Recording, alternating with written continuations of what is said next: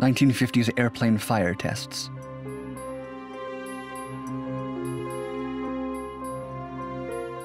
The post-World War II era was the golden age of commercial aviation. However, a significant concern was that of fire during and after an airplane crash. The crash fire issue was of direct interest to the aircraft industry, to the aircraft manufacturers, and to increasingly successful commercial airline operators like American, United, Trans World Airlines, or TWA, and Pan American. In 1947, the Committee on Operating Problems tasked the National Advisory Committee for Aeronautics, known as NACA, with how to control or prevent airplane fires. Coincidentally, NACA would later become NASA. By 1949, NACA had obtained 50 twin-engine cargo planes from the U.S. Air Force that had been used during the famous Berlin airlift. These were tired and beaten, yet hardy aircraft, and so were perfect for the crash test needed. In fact, the airplanes were so war-torn that they were flown to Cleveland with their doors open so that the pilots could jump out if necessary. Ravenna, Ohio was chosen as the site for the full-scale crash tests. It had been used by the Army as an armaments depot during the war. The construction of a 2,000-foot runway at the Ravenna site was needed just for the tests. Each test crash was carefully choreographed and was staged to be survivable, since the emphasis was on fires that could break out. In the test, a plane would take off and be landed by remote control and ran into a barrier that tore off the landing gear and damaged the propellers. The plane would hurtle through rows of poles, ripping open wing tanks and setting off fires. The airplane was painted white and the fuel dyed red for ease of photography. The goal of the tests was to uncover the mechanism of fire during and after a crash, as well as the exact nature of the structural breakup of the airplane. Some old myths were busted due to the tests. For example, the mistaken belief of some pilots that turning off the ignition before a crash prevented fire. It didn't. Also dashed was the belief that fuels with low volatility were safer than conventional gasoline. They were not. By 1957, countless tests resulted in fire-related engineering analyses perfect for turbo-powered jets. However, airlines were under no obligation to make the scientifically proven safety changes. NACA failed to entice them or the manufacturers to incur the added expense of the system, even with a motion picture film convincingly narrated by esteemed ABC newscaster David Brinkley.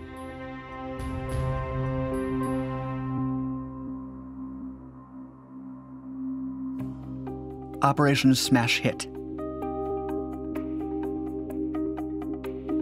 Britain's nuclear industry had a tough PR dilemma in the 1980s. How do you prove to the public that a train crash involving nuclear waste would actually be safe? A nuclear flask is a shipping container that's used to transport active nuclear materials between a nuclear power station and spent fuel reprocessing facilities. Each shipping container is designed to maintain its integrity under normal transportation conditions and during hypothetical accident conditions. A flask must, of course, protect its contents against damage from external factors, such as those due to impact or fire. They must also contain their contents from leakage, both for physical leakage and radioactive shielding. But the British public wasn't convinced that these flasks were safe while in transit. The industry sought to prove that on July 17, 1984. A mock train crash was needed. The Old Dalby Test Track is a section of a closed line near Melton Mowbray in the English Midlands. The track had been retained by British Railways for the testing of new locomotives. A large flask with nuclear waste was placed on its side across a piece of the track, so as to derail a train. A 239-ton train formed of an inactive 1960s locomotive and a short line of 1950s carriages was accelerated without a driver over several miles of countryside to 100 miles per hour. The photo shows the high-speed collision between the train and the large nuclear flask.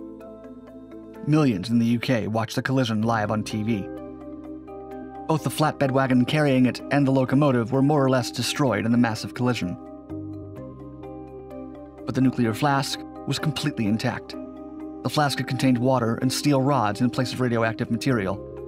Even hit at 100 miles per hour, the flask sustained minimal superficial damage without compromising its integrity. The flask had lost just 0.29 of its 100 pounds of pressure, which equates to 0.02 bar, or practically nothing.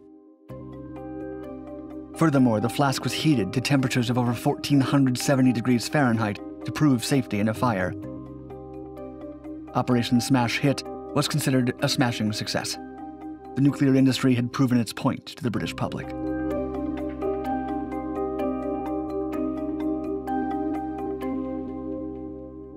The F-4 Phantom crash test. The potential of an airplane terrorist attack on a nuclear facility has troubled governments for decades. This explains why the US government tested and filmed an F-4 Phantom jet, fully loaded at 41,500 pounds, being launched and slammed directly into a concrete wall at nearly 500 miles per hour.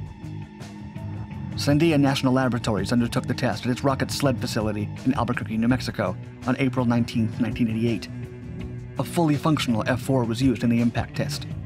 Only the gears and flaps of the main wings were partly removed and replaced by a carriage structure and sleds.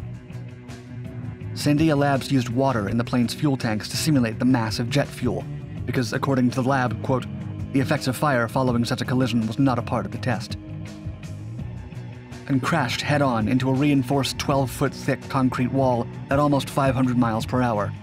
It perfectly imitated a nose-first, high-speed crash of a plane into a nuclear facility's concrete walls. The plane was obliterated into literally millions of tiny pieces, such was the force of the impact. The only sections which remained intact were the small sections of wing which missed the target entirely. Conversely, damage to the wall was minuscule. The wall's maximum scar depth was 2.36 inches, while structural damage sustained was negligible. The force of the impact did hurl the concrete block back 5.97 feet. The test proved that reinforced concrete could stop a plane inflicting major damage by hitting a nuclear facility. As with other such crash tests, some questioned the findings and even contested the physical evidence in the photos thereof. Skeptics noted that the jet didn't appear to slow down in the footage. They also note how its fuselage didn't crumple, its cockpit window didn't crack or shatter, and its wings and tail fins didn't jolt forward after it started crashing into the fortified barrier.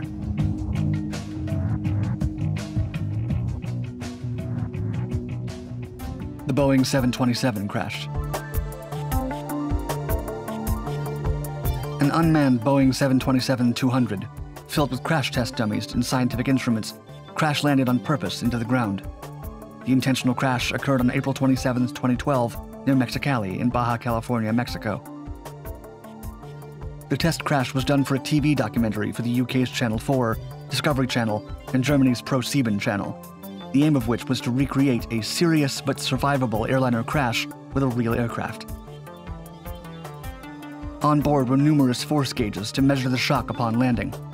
There were also 15 crash test dummies coated in grease paint to signal their trajectory at the moment of impact. Both the interior and exterior of the plane had multiple cameras to film it all.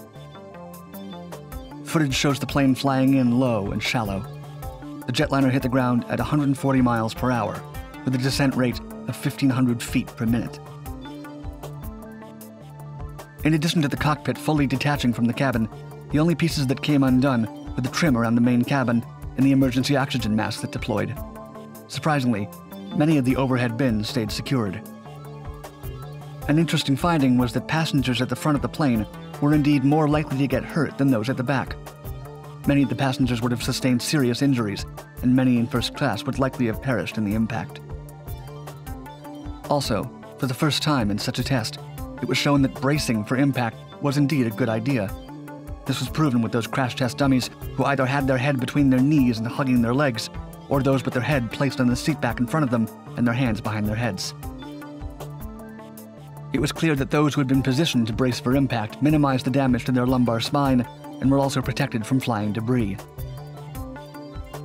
However, there were doubts about the scientific validity of the experiment, given that an almost 50-year-old aircraft design was used. The test was also forbidden from being done in the US. The Boeing 727 used in the test was owned by Singapore Airlines and was chosen because it was cheap. Channel 4 confirmed that the pilot parachuted out before impact.